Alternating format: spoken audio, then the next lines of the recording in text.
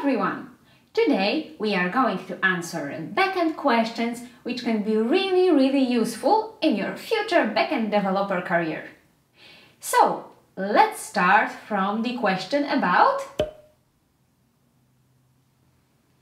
And before we will start, remember to subscribe our channel with the red button below this video and to turn on the notification so you know for sure about the next questions, and to give us thumbs up and leave a comment.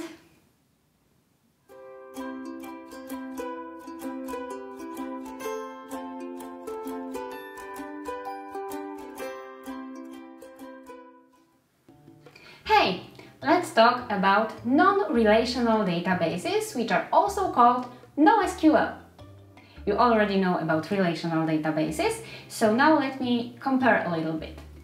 Non-relational databases are the one that doesn't follow the tabular organization of the data with rows and columns. And there are four types of storing data in non-relational database. There is as key value, where we are storing our data as a key value pairs, and this kind of database is a great idea for IoT projects or gaming. The second one is graph store, and it's used with applications that work with highly connected datasets. It's a great idea to use this kind of database with applications like recommendation systems, networking apps, or fraud detection. The third one is a column store, and it's similar to SQL database, but the difference here is the data that are collected in the tables can have different row and column attributes even inside the same table. And the fourth way to store data in NoSQL database is a document store, where we are storing our data as a JSON format in a one document or multiple documents. And this kind of storage is the best for real-time applications or big data.